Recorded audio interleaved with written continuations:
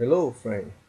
This is Pastor Chinedu Obed from Love Divine Church, Inglewood, California.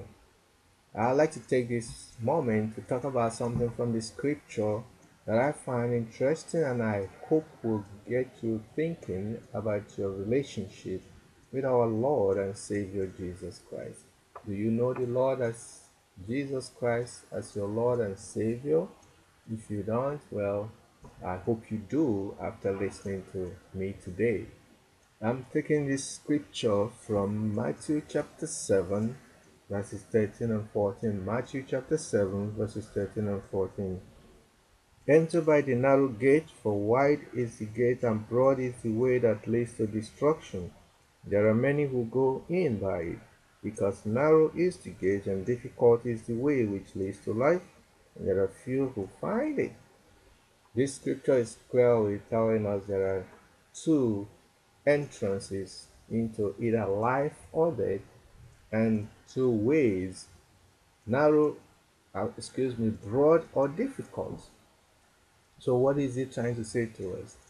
Narrow is the gate, and difficult is the way that leads to that narrow gate. Saying to you and I that the Lord wants us to live our lives a certain way.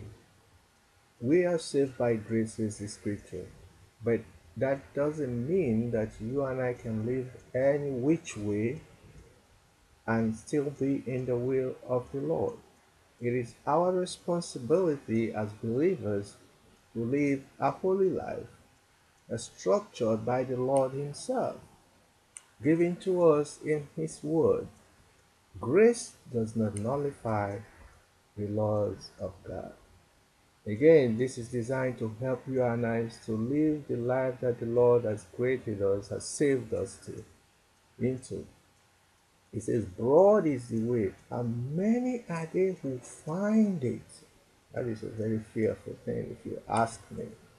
I don't want to be on that broad way that leads to that wide road.